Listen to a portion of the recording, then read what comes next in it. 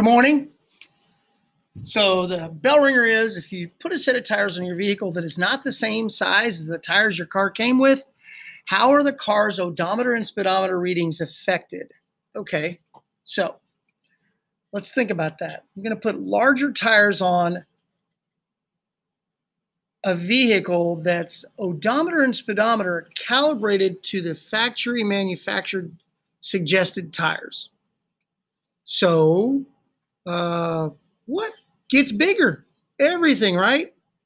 The diameter, the circumference, everything gets increased. Or if you put a smaller one, it gets reduced, right? So if that's the case, what happens to the speedometer and the odometer? How are they affected?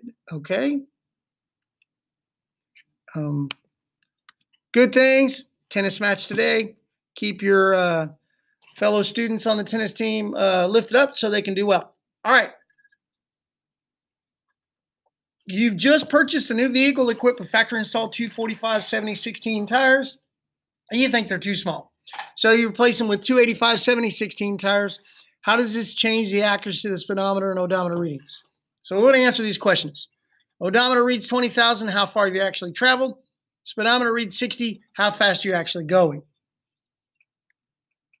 So let's look. On a tire with the size P245/70R16, that's these numbers right here. They're not the same. I'm just showing you. That's how they would read on the tire. You see the cursor right there? P stands for passenger, okay? 245 specifies the tire's width in millimeters. That's this part right here. The number after the slash is the tire's aspect ratio. In this case, it's 70. That is the ratio of the tire's height to its width reported as a percent. So height over width is 70 in percent.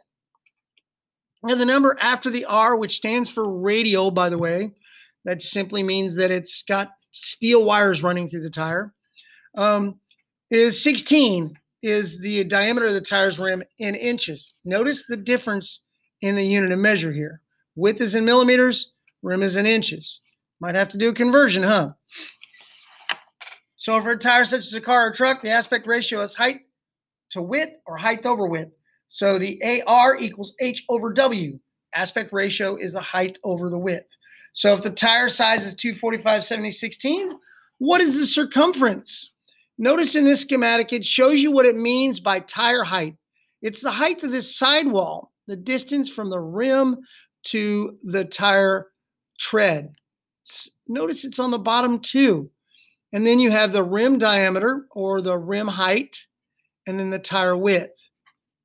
All right, tire size 245/70/16. What's the circumference in inches? First thing we do, give what we're given. The width is 245 millimeters.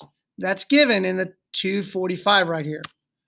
The height is calculated from the equation AR equals H over W.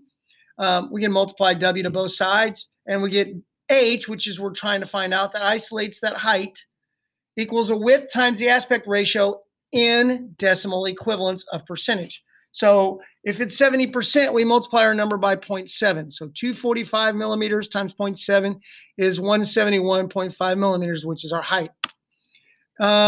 Convert to inches. Notice we have to convert it to inches. Fortunately, we know that 25.4 millimeters equals 1 inch. So we just divide that measurement, 171.55, by the conversion factor, 25.4, and we get the height of the sidewall in inches, which is 6.75 inches. Now, 2 times that sidewall height, notice that we talked about that earlier. Here, there are 2 rim or sidewall heights. You see it? We have to multiply that times 2 to help us find the diameter, because all we have to do now is add that 2 times 6.75 to the 16, which is given for the rim height or the rim diameter, and it gives us a 29.5. Now let's look at the other tire, the one we're changing it to. Notice we get the circumference also. Multiply that 29.5 diameter times pi, gives us 92.69. All right. Tire size 285/75/16. What is the circumference in inches? Follow the same process. Width is in millimeters, and it's given.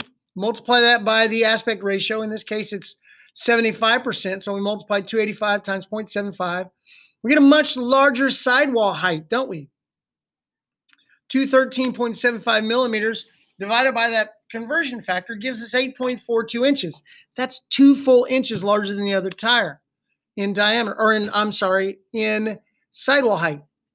So diameter times is 2 times the sidewall height plus the rim height, or 32.84 inches. Now, if you look at the conversion, that's 103.17 inches here in circumference. So we've got larger width. We've got a bigger aspect ratio, which means the tire height is much larger. It's almost 2 inches larger. The diameter is over 3 inches. There's 3 inches more in diameter and over 10 inches in circumference in the difference. So what is the, how many times further?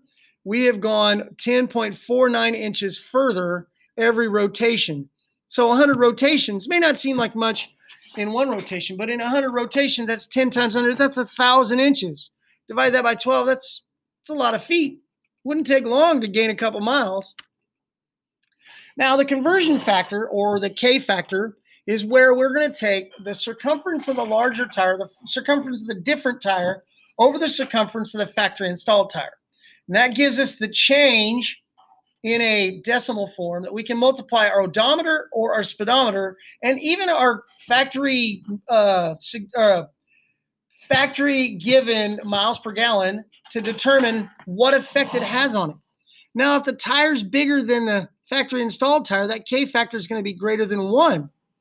If it's greater than 1, then we know the speedometer is actually reading more, or we're actually going faster than the speedometer reads.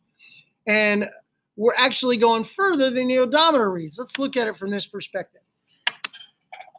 20,000 miles times that K factor, we've actually gone 22,264. That's 2,264 miles more than the odometer reads. Look at this. We're going 60 miles an hour. We're actually going 66.8 miles per hour. And in the miles per gallon, if miles is in the numerator, we can actually see that that has a positive effect to the miles per gallon. So if we have 18 miles per gallon, we multiply that 1.11, we get 20 miles per gallon. But I want you to consider this. Due to the increased friction from the added surface area of the tire on the ground, you got a bigger footprint, bigger tire, it's wider, you're going to have a lot more tread on the ground. That's going to cause a lot more friction. And the increased weight of the 4 bigger tires, the tires are going to hold more air, and air under pressure weighs a lot. So the engine would actually lose miles per gallon because of the added gas needed to provide more energy to move the heavier vehicle. So if you're driving a truck with large tires and speedometer showed a speed of 65, could you be ticketed for exceeding the 65 mile an hour speed limit by more than 5 miles per hour? How about by more than 10 miles per hour? Let's see. Speed is the reported speed times K. 65 times 1.11 is 72.15 miles per hour. If the speed limit was 65, you could get ticketed for exceeding by 5 miles per hour because you're going 70 is 5 miles an hour over 65, and we're going 72. So, yeah, but we would not get ticketed for going over that speed limit by 10. All right, I'm going to launch you with this. Gentlemen, ladies, you want to install those big Mickey Thompson 44s on your truck, lift it up, make it look really cool. Check your speedometer, go slower than usual because your speedometer is not going to be as accurate as you might think. So go into the Google Classroom, got a Google assignment, an assignment to do in there. Please get that done as soon as possible. In the meantime, be blessed and be a blessing.